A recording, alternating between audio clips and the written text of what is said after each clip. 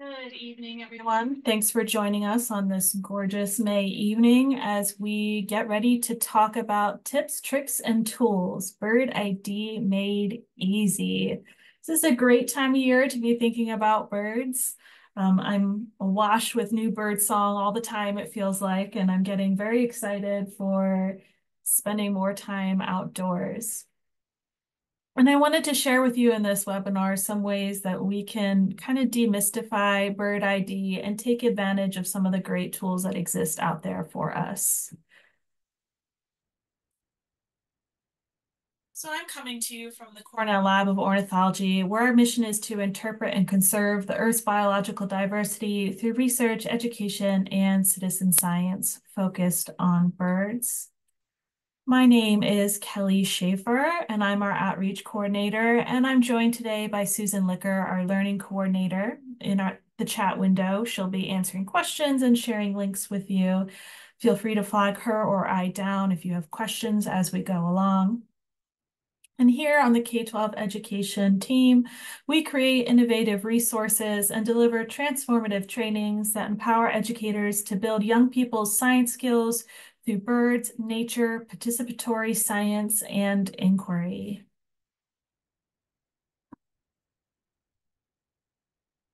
One quick note as we get ready to go through tonight's webinar.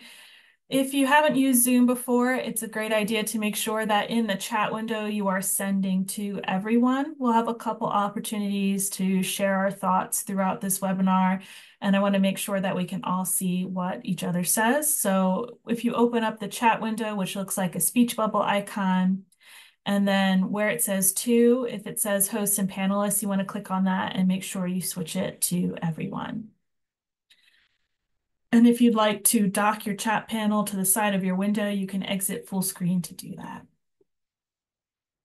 Okay, so in today's webinar, my goal for us is to talk about bird ID, talk about the 4 clues to bird ID, review some free online apps and resources that can help make bird ID easier, talk a little bit about sound and how that plays a role in identifying birds, and then discuss some different ways that we can approach viewing birds with our students. Let's jump right in with the 4 clues to bird ID. So there are 4 clues: size and shape, color pattern, habitat, and behavior. And size and shape is actually the first clue to bird ID, which can be a little counterintuitive. I think when you first start looking at birds, your eyes are drawn so much to the colors that they can almost be a little distracting. And as we go through these 4 clues, I hope you'll see that size and shape can actually be one of the more fundamental parts of bird identification. So when we're talking about the size and shape of a bird, we're talking about not just the size and shape of the body, but the size and shape of different parts of the body. So the wings, the tails, the beak is a really important one. So my goal for this webinar is that you'll come away thinking a little bit more about what parts of the bird to look at, because sometimes when you first start identifying birds, that's one of the hardest things, is just knowing where to focus your intention. Birds are by nature flighty, so they can be difficult to see for a long time, and so knowing where to put your focus can really help. The next ID clue is color pattern. So we're looking for what colors are where on the bird. So what markings do you see on what parts of the body? For habitat, this is basically telling us where the bird lives, and that can help us narrow down the birds we're looking for. And then behavior. And we'll talk a little bit more about that, but we're talking about things like posture and foraging and flight patterns. That might all sound kind of big if you haven't gone far into bird ID yourself, but they are really things that you kind of pick up the more that you're out there. And before I go too much further, I do want to throw this question out to you. How many of you, or let's phrase it this way. How far along on your bird ID journey are you? Do you consider yourself a beginner? Are you intermediate? Are you advanced? And if you are kind of further along in your journey, are these four clues driving with you? Are these things that make sense for how you look at birds?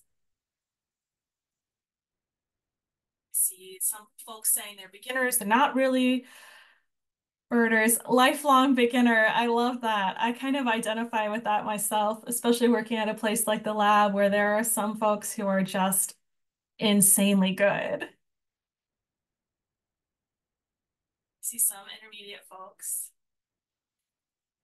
Okay, great. The four clues help.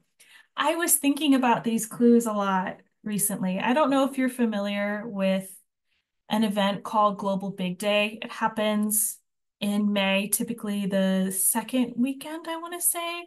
It's on International Migratory Bird Day.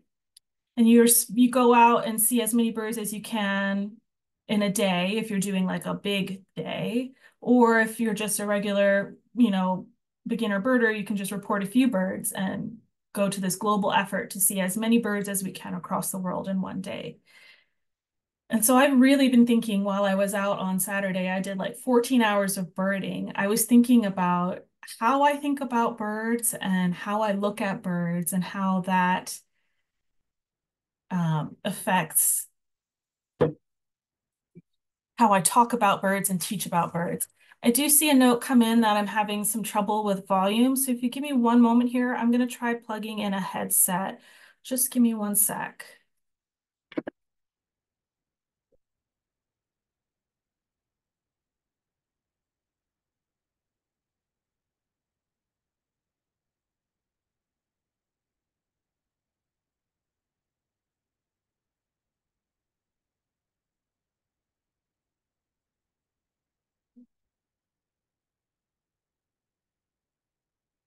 Does that sound any better? No, that's actually worse, Kelly, or just as bad. Okay, let me see if I can fix that.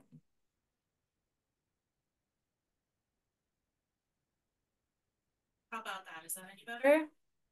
No, it's still the coming in and out. So like you're starting out really low and then it picks up.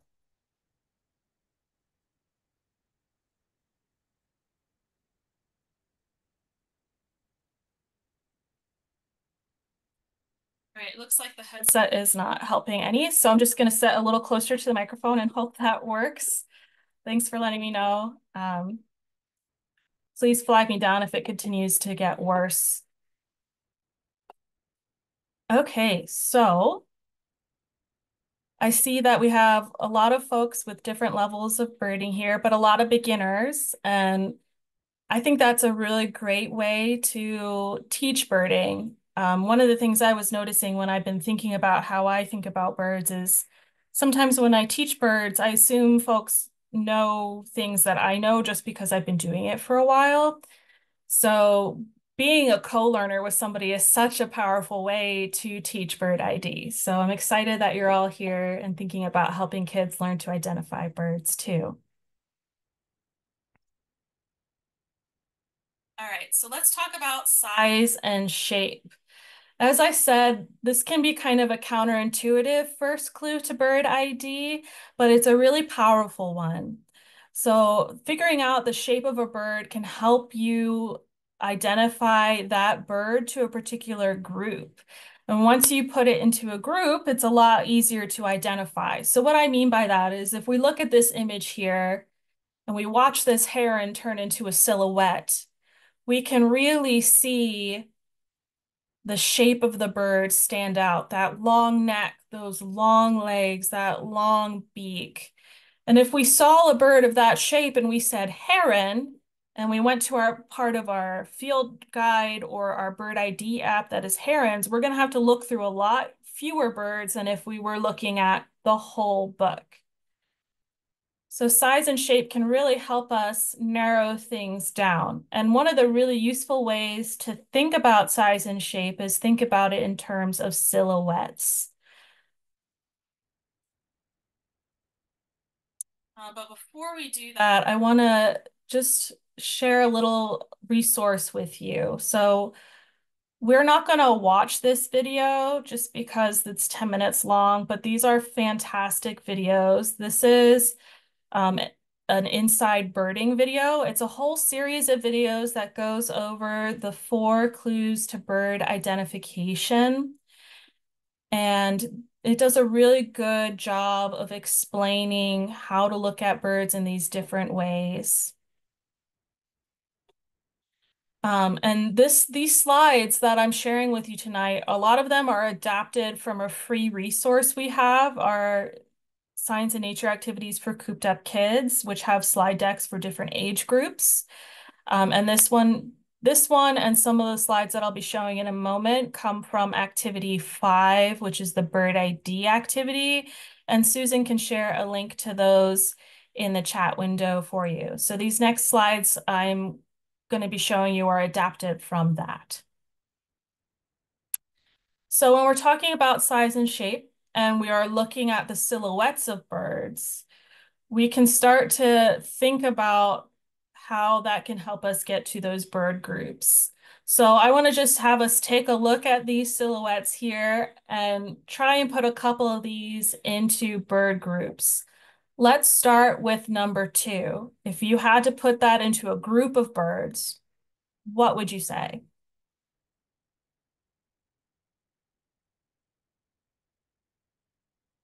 Yeah, number 2 here, waterfowl, duck, waterbird. Yeah, so you can see it's got that kind of medium length legs. It's got webbed feet, that really horizontal body, and the medium length neck. So those are all great clues for a duck. What if we went to number 4, this one here?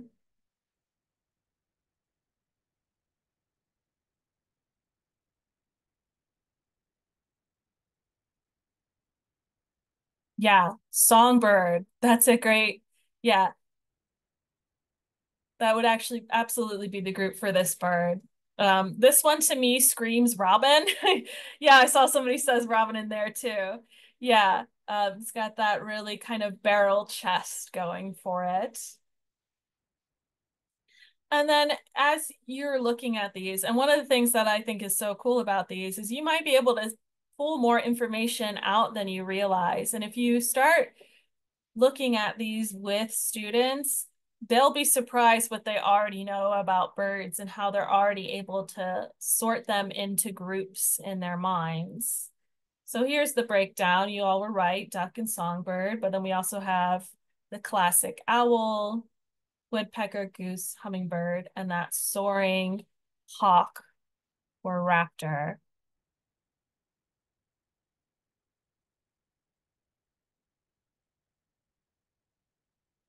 All right, so how does that actually help us play into more specific bird ID?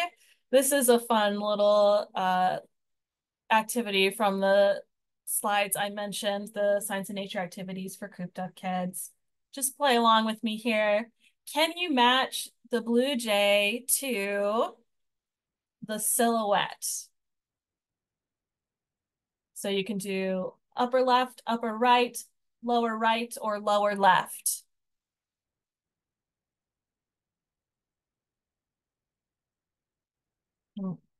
Okay, I see some answers rolling in. And I want you to share too why you chose that silhouette. What is something that stands out to you that makes you feel confident?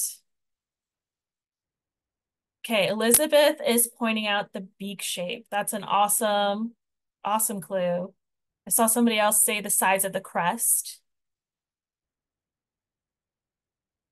the weight of the body and the crest.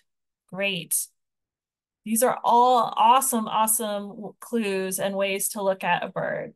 So yes, absolutely. It's the upper right hand one. And you all called out some of the things that I think are really important clues. So we have a nice slender bill here on the blue jay. When you look over here on the left, this looks like a cardinal to me. You see a nice triangular seed-eating beak with a slicked back crest. Here on the lower right-hand side, we have a slender beak, but we have a very slim crest and a very slim and upright posture. This would be a cedar waxwing. And then down here on the lower left, it's a smaller size overall, smaller beak, and just a less heavy body. And this would be a tufted titmouse. So just starting to look at these silhouettes, we're being able to pick out some of the parts of a bird's body that are important to pay attention to. So beak is crucial. That overall size and shape and heft of the body that you were pointing out, that's really important too. And those are things that come with time, right? So you're not going to be able to look at every bird you first see and identify it based on size and shape. Once you start getting some common ones, things get a lot easier. I was discussing this with a friend the other day, and when you first start birding, it can sometimes be hard to make positive IDs just because you don't know what else is out there. And so you feel like, oh, maybe there's something else out there that looks like this bird and I don't know about it. So it's hard to make a positive ID. And we'll talk about some tools that exist to help you identify birds with confidence in a little while. But I just want you to know that's a totally normal feeling if you felt that way. And cluing into some of these size and shape clues and knowing where to look at a bird can really help with that. Another note I wanted to share about judging size is that judging size in the field is hard. It's tricky. And it's not really useful to think, oh, that bird's like 7 inches tall, because that's really hard to judge from a distance. So one of the ways we at the lab really like to think about it, and if you've used the Merlin Bird ID app, this will be a familiar way to think about it to you, is judging a bird in comparison to other birds that you know well. So is it smaller than a robin, but larger than a sparrow? Is it crow-sized? Is it goose-sized? Is it somewhere in between? And this is a really powerful way to help your students view it too. We have some science unit kits that have life-size birds in it just to help you get used to viewing life-size bird images, not the actual birds, to help you get used to judging size in this way. So this is a really useful way to think about size when you are identifying birds. So the next important bird ID clue is color pattern. So now we're getting into that eye-catching part of birds, all these beautiful colors they have. And so when we're talking about color pattern, we mean paying attention to what colors appear where on the body. And so you can see here, I have picked out on this image some field marks of a house sparrow. So field marks are going to be things that you can see out in the field. I hope you could hear my air quotes there. The field being when you're out observing things that will stand out and help you identify these birds. So some field marks that we see on this bird are the black chin and bib. It's got a brownish overall body, and it's got this great white wing bar right here. So these are going to be good field marks to help you identify birds. If you've tried identifying sparrows, you might have heard them referred to as little brown jobbies or little brown birds. And they can be challenging because they can look very similar. So it's important to see if you notice some of these cool field marks that really stand out. So thinking about what color is where on the body. And so to help students think about color pattern, I like to think about imagining you have a friend come up to you and say, I saw a black and red bird. Well, both of these birds fit that description, don't they? So it helps to pay attention to where the colors are on the body. So if I said I saw a red bird with black wings, you'd be able to say, oh, that sounds like a scarlet tanager. Or a blackbird with red wings or red shoulders would be a red-winged blackbird. And just some notes about where colors can be really important. There's overall is super important, but if you ever see color on the face, around the eyes, stripes on the wings, or a crown, those are typically going to be really important clues for you. So the face and the wings can be really, really important for some tricky bird IDs. So it's good to think about those when you catch a glimpse of a bird flitting by. So let's pause here for a second and take a look at some field marks. So what field marks do you notice on one of these birds? You can pick one and share a field mark that you see. So remember, a field mark is something that is going to stick out to you as an identifiable feature when you're outside looking at birds.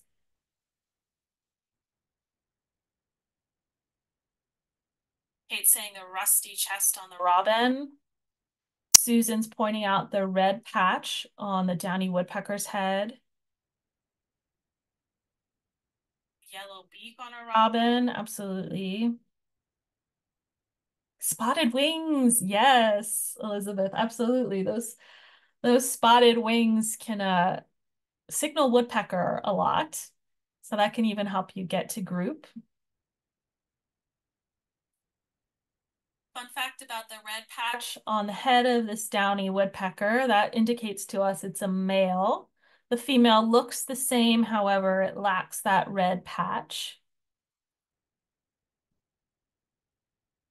Somebody's pointing out the white eye ring. So yeah, the robin has a partial white eye ring or a broken white eye ring.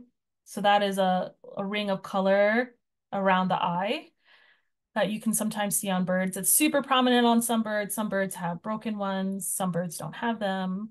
And a black back on the robin. Absolutely. So those are all great field marks.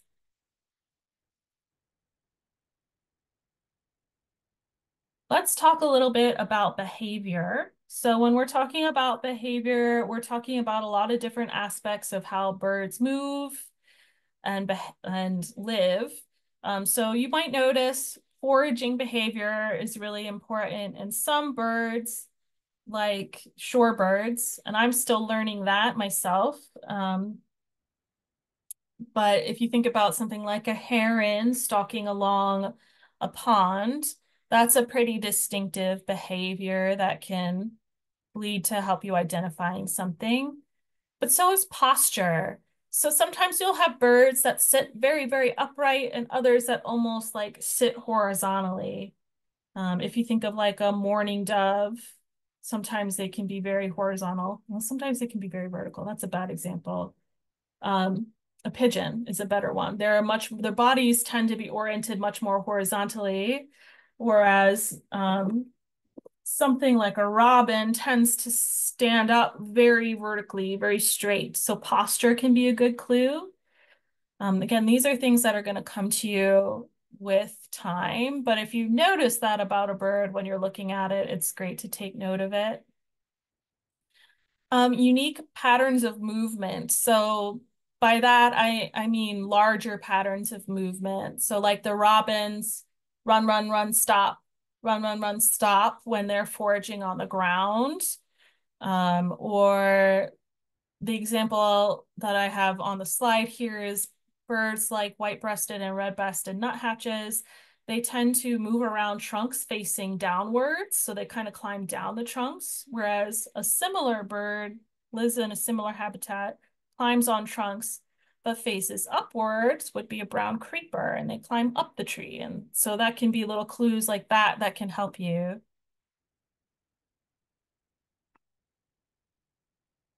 So other things that can be useful are flight patterns. A couple things came to mind when I was thinking about flight patterns. Birds like woodpeckers tend to flap, flap, flap, and then tuck their wings. And so they kind of drop. It's called a drop flight. So they'll go straight and then they drop down and they lift back up and then they drop down. So it's like making a sine wave. Um, Or like a goldfinch does that as well. And goldfinches are a great one where you can combine sound and flight to help you identify them in the air. They have a little flight call that sounds like they're saying potato chip, and then they do that drop flight. So they do the chip and dip where they drop down as they're flying. And then you're also looking for things like repeated movements.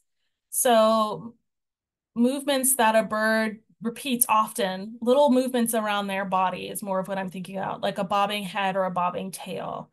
And those can be really helpful when you're trying to look at two similar birds. So this little video here is of a spotted sandpiper, and they have a really characteristic behavior.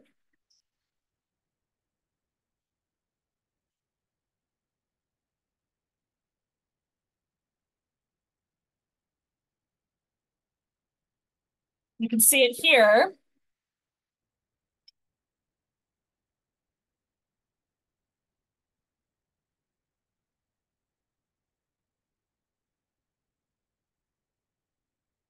That constant little tail wag, the bobbing of the tail. It's almost like they can't help but do it.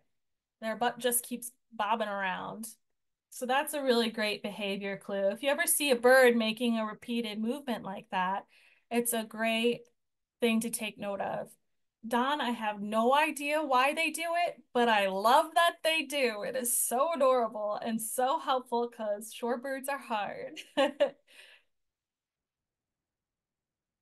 So here's another example where you can see how that sort of behavior can really help with bird identification. These birds are both kinds of flycatchers. And they're part of a group that's really hard to identify of flycatchers. They're similar size, they have similar habitats, they have similar color patterns. But one, the eastern phoebe, is known for bobbing its tail, whereas the other pictured here, the eastern wood pewee, is not. So I'll play both videos and look for some subtle behavior tics, that tail bobbing, and then let me know if you think it's the left bird or the right bird. So we'll start this one.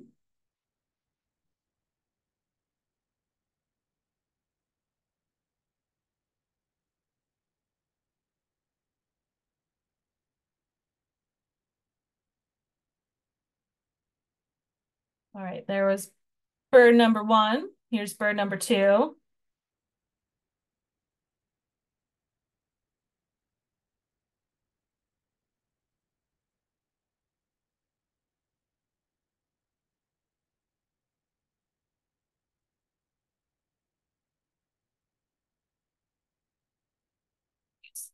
Any guesses which is the eastern phoebe known for bobbing its tail? Phoebe's on the right. That's absolutely right. Yeah, so it's not a quite as noticeable a movement maybe as that spotted sandpiper, but it's that kind of just almost compulsive little dip, dip, dip of the tail. And if you're paying close attention to color pattern and what we've talked about, you'll notice that the eastern wood pewee here has some wing bars that the phoebe lacks, but sometimes that's hard to see in the fields. All right, now let's talk about habitat. So habitat does a lot to shape a bird, the way it behaves and the way it looks. So when you think about habitat, that can really help you with identifying birds too. So if you are at a place that has water, you're going to expect to see things like ducks and herons. If you're in the desert, you're going to expect to see a whole totally different set of birds. So habitat can help you know what to anticipate you might see, can help you narrow things down, and help you make some final decisions. What that looks like in practice is a little more, oh, sorry, go here first. So another part of habitat that is useful to know is range. And range is maybe, it's slightly different than habitat, but it's useful for me to think about it in this category of bird ID because we're thinking about where the bird lives. So if you see a bird that has a black cap and a black throat, and you're thinking, oh, it's some kind of chickadee, and you're stuck between a black cap chickadee and a Carolina chickadee, but you're in Louisiana, you have a pretty clear choice here based on the range of where you can expect to see this bird. You can pretty confidently say that it's a Carolina chickadee, unless you had some really compelling evidence for a stray bird. But yeah, you can pretty confidently say that you're seeing Carolina chickadees. So range is an important part of that. But if you come to birds that look similar, but have overlapping ranges, overlapping size and shape and postures, then habitat can be a really important clue. So here we have a sampling of wrens. What I love about wrens is whatever kind of wren you're looking at, they like to moon you. They like to have their tail straight up in the air. This is a classic wren posture. So if you're looking to sort out a wren based on that kind of behavior cue, all wrens have that, so it's not going to help you. But if you are in a cactus-laden habitat and you see a wren, you might expect it to be a cactus wren versus on cattails, you might expect it to be a marsh wren. So habitat can play an important role in bird ID in that way. All right. So if we put that together, here we have this image that shows us size and shape of birds. So these birds are relatively to scale. And we have some habitat information too. So I'd like to just take a second and see if we can identify a couple birds based on habitat and size cues. So here on the ground, we have a bird underneath the wire of the fence. Anybody want to hazard a guess as to what kind of bird that might be?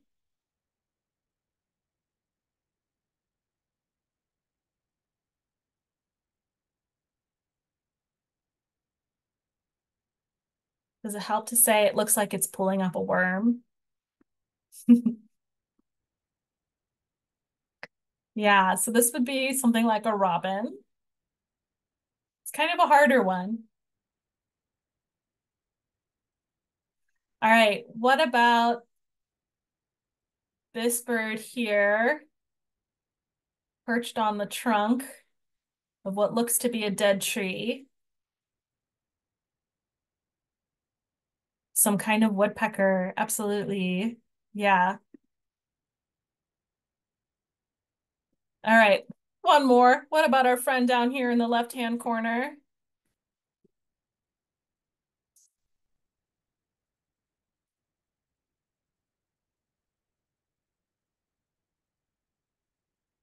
Some kind of duck, absolutely.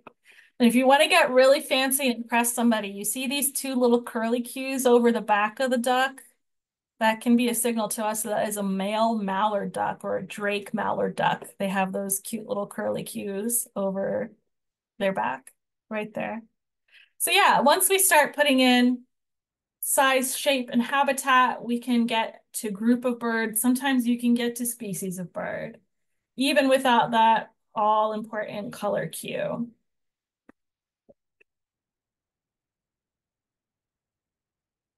All right, so we've got those 4 clues to bird ID down. Let's talk about how we start applying those and what tools we have to help us identify birds with confidence.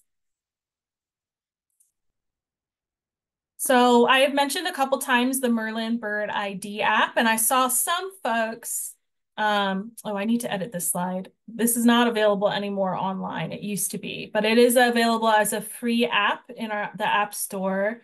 And you should have gotten a recent update. If you haven't gotten it yet, yours probably looks like this, but it might look a little different now, and I'll show you in a second. But the magic of the Merlin app is that it helps you identify birds in 4 ways by answering some simple questions, using a photo ID tool, a sound ID tool, or um, using the Explore Birds ID tool. And I would like to, assuming my computer and phone will cooperate, I would like to demo some of using Merlin with you.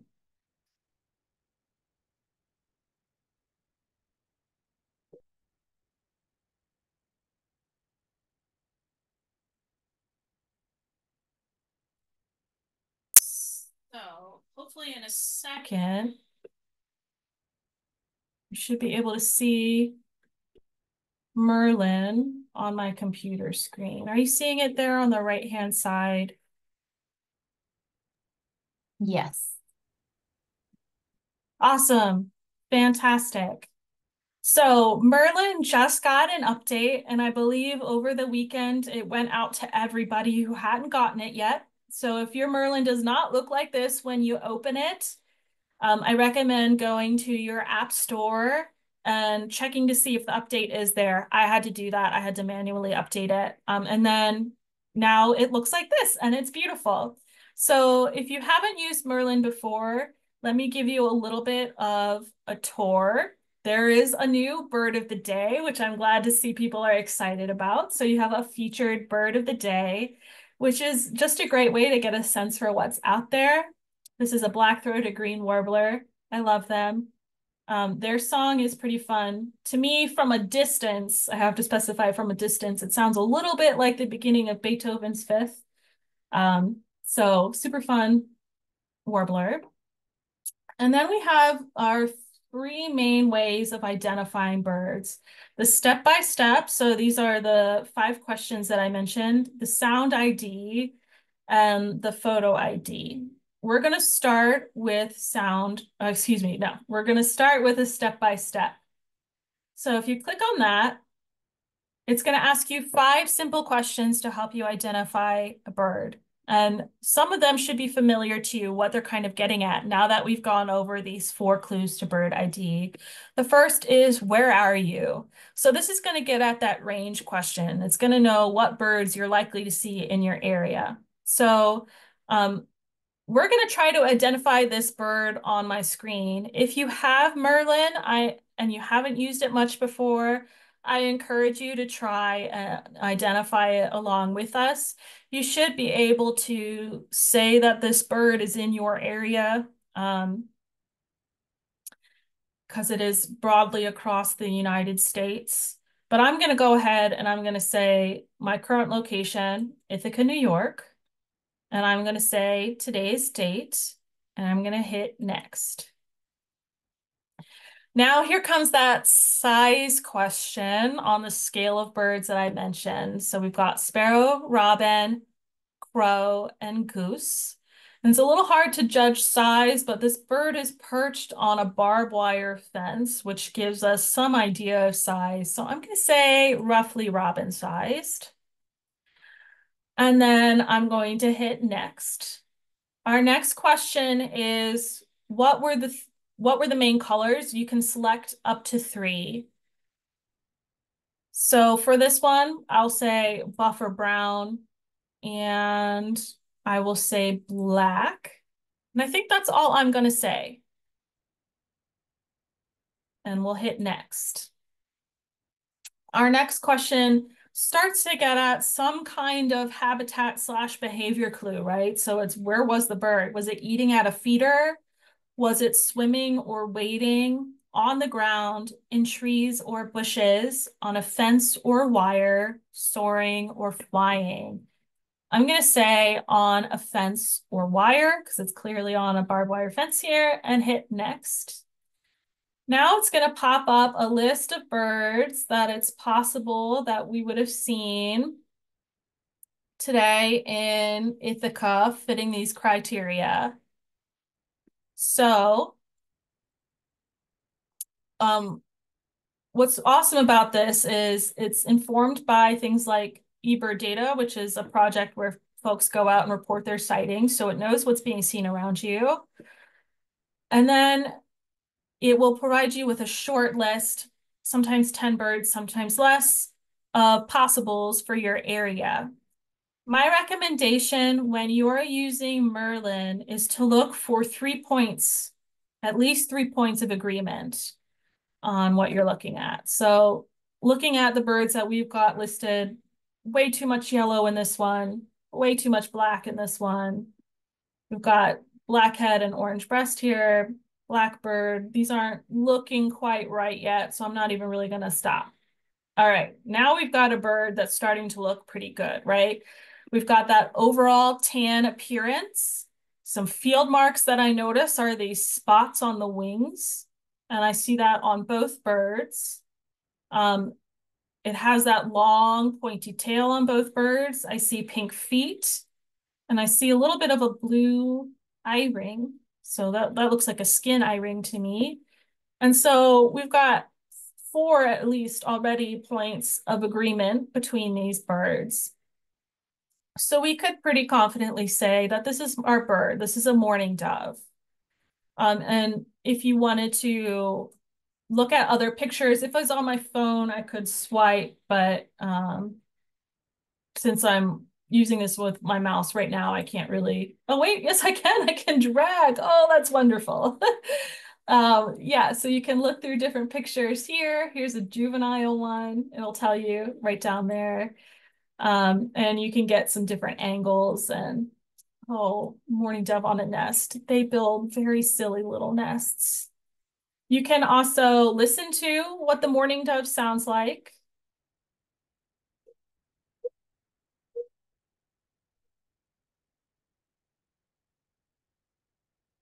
Hopefully you can hear that. So that gives you that mourning comes from that. Oh, it sounds almost like it's crying. You can press this info button. It's going to give you a description of the bird. You can see some songs here, and then you can see the range of the bird as well. And then if you click, this is my bird, which I'll do because I did see one today already here. There's one that likes to hang out by my house. It will, for my case, it goes ahead and it actually opens up eBird and I could start a checklist and log my bird that way. Some folk, that depends, that's a setting though. It might not open eBird for you. That's something you can change in the settings. It might just log it in Merlin. Okay, so that is the step-by-step ID. I'm going to go ahead and come back to the main page here. Photo ID is if you are lucky enough to have gotten a passable photo of a bird on your phone, it uses computer visioning techniques to identify it. I'm not sure we can make this work. Oh, it's showing me that's not going to happen. Okay, there we go. So if we take a photo of this bird I have on my screen, and let's say it wasn't a great photo, but we'll say okay anyway. I'm going to rotate it. And the tricky part is getting the bird in the box. I'm not sure I can quite. Yeah, so I can't quite zoom it the way I want to, doing it on the computer. We'll see if it can get it.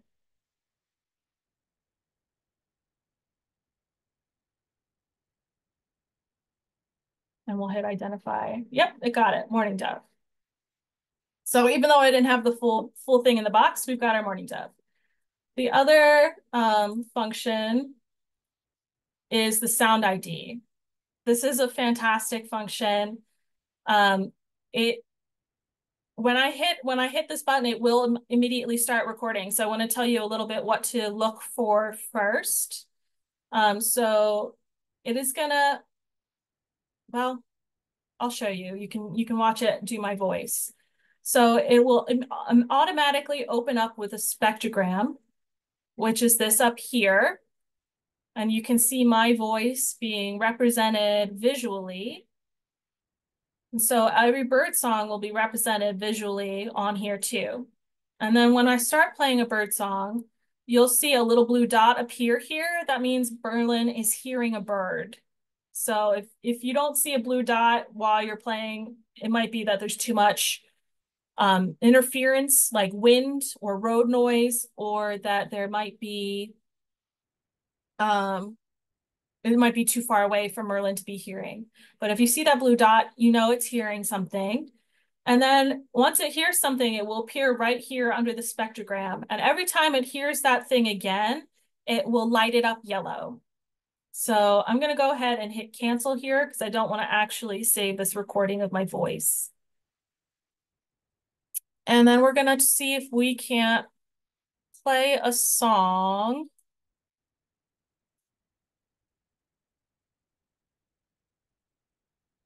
All right. So I'm going to try playing a song, and it's my hope that you'll be able to hear it.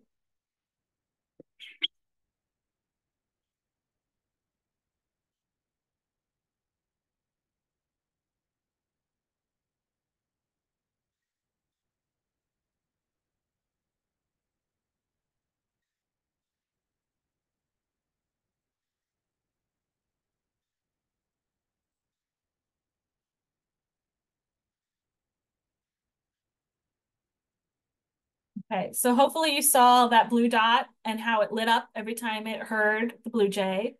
There were some other birds chattering in the background that it didn't identify. That's because this recording was actually taken in the wintertime, and those were evening grosbeaks, and you wouldn't expect them to be here now, so it would have confused Merlin. So it just picked up on the blue jay, which is great.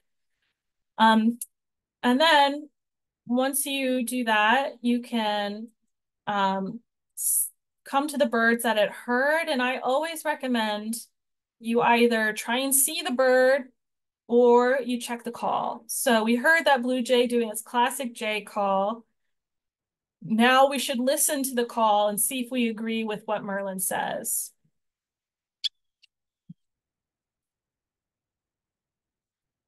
Yeah, that sounds a little more like it. So I would feel confident saying that's a blue jay now and adding that to a list. Um, and I'm not going to save this recording because it wasn't an actual bird. So you can come here and hit delete. You can also change date and location. I haven't played with that much. I've had some struggles with getting that to work before the update, but theoretically I could change the time and get a better reading on it. So I'm going to just hit delete, and that'll take us back to our main screen. And then there's one more function that I want to show you, and I think this is really an important one for us as educators, is this explore function. Right now, it functions basically like a field guide. You can see all the birds that I have installed on Merlin right here. I have the full US pack. You might choose to download a pack that's more for your region, so there would be fewer birds. On the right-hand side here, you're going to see these silhouettes that we talked about, and that's going to help you jump to a group of birds. So if you wanted raptors, you could jump there. If you wanted herons, you could jump here. But I want to draw your attention to the menu in the upper right-hand corner. This is where it gets pretty magical, in my opinion. So I'm going to switch from all installed birds to likely birds for Ithaca, New York for today. And I'm going to go here by most likely. So this is going to tell me if I were to go outside right now today and do a bird count, what are the most likely birds I'm going to see in order of likelihood, essentially. So here we see some of our common birds that we could expect to see. And the exciting part for us as educators is, say I know I'm going to be teaching birds, but I'm not going to do it until January of next year. So I'm going to jump ahead to January, select the date, and I'm going to hit OK. And it's going to adjust the list of likely birds to that time of year. So now I can plan my unit with what birds I expect my students to see, because that is one of the real tricks of bird ID, and something that used to be kind of hard to get unless you just had experience is knowing what you're going to see around you. Now Merlin makes that easier. So you can start a list of birds, say 10 or 15, that you expect your students to be able to see and get them to learn those birds. Because in my opinion, and I'd love to know if you share this view, it really helps to focus in on just a few birds at a time. You don't have to know everything all at once.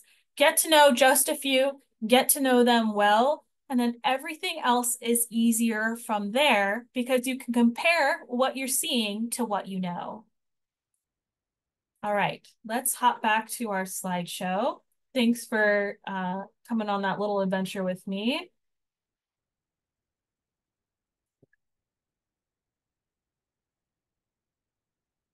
All right, so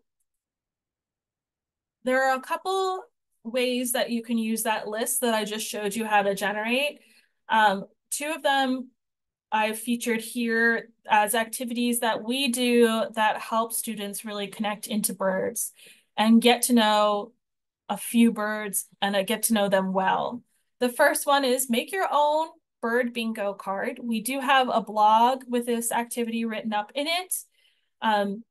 Pick the top 9 birds off of Merlin that you think you'll see around your area.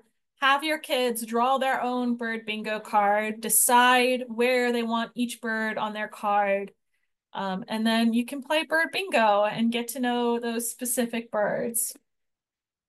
Another great way to use that list is to generate a list of birds for each student to get assigned one to become their focus bird. This is that activity we use in our eBird Explorer suite, which I'll mention later. And we use it for all age groups, K through 12, where you can color a bird if you're in a younger group or draw a bird if you're in the older groups and get to know it really well. So each student becomes an expert in their one bird. So you can have them do research on the bird depending on the age group of the kids that you're working with as well. So you can make your own little classroom field guide with these focus birds. All right, let's talk for a second about how to see birds. We've talked a lot about bird identification and the clues to bird ID. Actually, there should have been a tool in there that didn't. Oh, there it is. Somehow I skipped it. I want to make sure you also know all about birds. So this is an online field guide from the Cornell Lab of Ornithology. Really powerful site. It has great descriptions of birds and it has sounds, videos, life history facts, cool facts, nesting facts. So if you do this focus bird activity I mentioned, this is a great source to have your kids look up their bird and learn more about it. Definitely worth checking out. Another one of the great free tools from the lab to help support bird ID. All right, let's talk about seeing birds. So probably when you think about tools to make viewing birds easier, you think binoculars. And binoculars can be kind of an intimidating tool if you haven't used them a lot before, and it can be a hard tool for classrooms to acquire. I absolutely know that. But I want to make sure that you are prepared to be able to make the best choices you can if you're in a position to get binoculars. So the first step is knowing what the numbers mean. So on binoculars, there's usually between the eyepieces a number like 8 by 42, 7 by 35. And so those two numbers, it's important to know what they mean. There is a blog on our website about choosing binoculars for kids, and it has a video that goes through what those numbers mean. Definitely worth checking out. So just a quick rundown, the first number, that 8 or 7 or 10, that's the magnification. The by number, the 42 or 35 or 50 refers to the aperture, so the size of the lens and the amount of light that gets let in. As a general rule of thumb, you want the second number to be at least 4 times the first number. So 8 by 32, great. 7 by 35. Great. You might sometimes see the little tiny binoculars that are like 7 by 25. That is getting to a point where you, depending on the use of them, they might not be worth the investment just because the image can be quite dark. And if it's dark, it's difficult to pick out some of the details. It might be right for your situation, but I just want you to consider that 4 times number. Invest in quality. You'll often see like the kid binoculars, the plastic ones. We've gotten a lot of feedback from educators that they break very, very easily and so aren't necessarily worth the money. My recommendation is always get your hands on the binoculars that you want to purchase if you can in any way. There are stores like, oh my gosh, I'm totally blanking on the Cabela's, Dick's Sporting Goods, maybe. Stores like that will sometimes have models that you can see in person. And then there are funding sources out there that can help you get binoculars. Things like Donors Choose, I know people have success with. And then we also have a binocular grant that we've been fortunate enough to be able to do for a couple years and will be coming back this fall. Susan can share a link to that in the chat window. The page is currently for last year, but if you bookmark that page when we announce the grants, it will be at the same location. And then one of the big things I recommend is before you take kids outside to use binoculars, practice using them inside. There's a great video. I'll add this link to the chat window real quick because I don't think we have time to play it actually. But it tells you about ways to use binoculars, how to set them up for your eyes. It's good for using with students too. But general rule of thumb, look at something with your naked eyes, then bring your binoculars up, and it should be pretty close to in the view instead of just like the thing that kids will do the first time they pick up binoculars, which is just kind of like scan around randomly and make themselves dizzy. So yeah, definitely practice inside before you use it. If you are not able to purchase binoculars, there are other ways that you can bring the birds to you to make, I think it skipped a slide again. Okay, here we go. So to make birds more visible, and I recommend feeding birds. So feeding birds is a fantastic way to bring the birds right to you, bring them close enough to view without needing binoculars to get that information you need to identify them. And we have some great resources that can help you learn how to start bird feeding. One of them is this Find the Right Feeder module. It's an interactive from Project Feeder Watch. And you can choose the region that you're in. You can choose a different types of seed and then select a type of feeder and see what is likely to be drawn to that feeder. So if you look at, oh, I'm sorry, these pictures are a little blurry, but if you look at here, I have it set to all regions of North America, set to Milo and all feeder types versus black oil sunflower. You can see that these two types of seed have a pretty big difference in the type of an amount of birds that they attract. Generally speaking, I recommend black oil sunflower. It tends to attract the largest variety of birds all on its own. Mixes can be great, but sometimes just the black oil sunflower is less expensive. And Susan just shared a link to this interactive in the chat window. When you're thinking about setting up a feeder, I just want to make sure you have this information to hand. The safest zone, so window collisions are a big problem for birds. The safest zone to hang a feeder in is closer than 5 meters to your home, ideally less than a meter. So quite close to the windows is actually safer. Typically, birds have deadly collisions when they have a lot of speed. So if they are close to the window and they hit it, they're more likely to be okay. So the deadliest collision zone is that 5 to 10 meter zone where a lot of us tend to hang our feeders. So just keep that in mind if you intend to hang a feeder. Again, sometimes feeders aren't an option, but you might be able to plant some plants. So consider planting some native plants. Native plants are really excellent at attracting birds. They provide food and nesting sites. Berry plants, but also we found that there's lots of research showing that native plants attract a greater variety and number of insects, which is such an important food source for birds. So just having native plants around can help make sure that you've got birds around for your students to view as well. That was a bit of a rush for that end of that.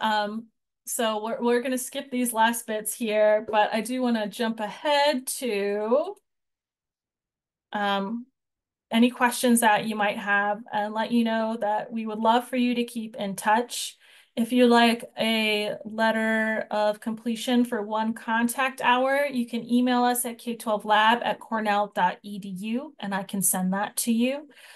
And then I forgot to mention at the beginning, but this webinar is being recorded. So I will post this recording on our YouTube channel, and everybody who registered will get the link to the recording as well as a link to, as well as all of the relevant links that we shared today in the chat window. I do have it set so that you can save the chat yourself. I saw somebody ask that question. You should be able to save this chat before we exit. Please feel free to ask questions as you're going along. I just wanted to also ask if you would be willing. We have a webinar survey that's live right now. So it's reviewing our webinar series for this year. So if you're here at this webinar, we'd love to have your feedback on that. I'll ask Susan to share the link in the chat window. And this will help us shape the future of our webinar series. If you complete it by the end of this week, you'll be in the running for a set of bird ID cards from that. The link to those cards you can check out through the survey as well. Also, for the first time, just a heads up, I tried doing a webinar exit survey. So I believe when you leave, that will pop up in a separate window. First time we're trying it. So if you have any feedback on that, love to hear it as well at k12lab@cornell.edu. Thank you so much for coming tonight. Happy to hang out and answer some questions, but I realize that we're at time. And I hope to see you at a future webinar. And if I don't, have a wonderful summer.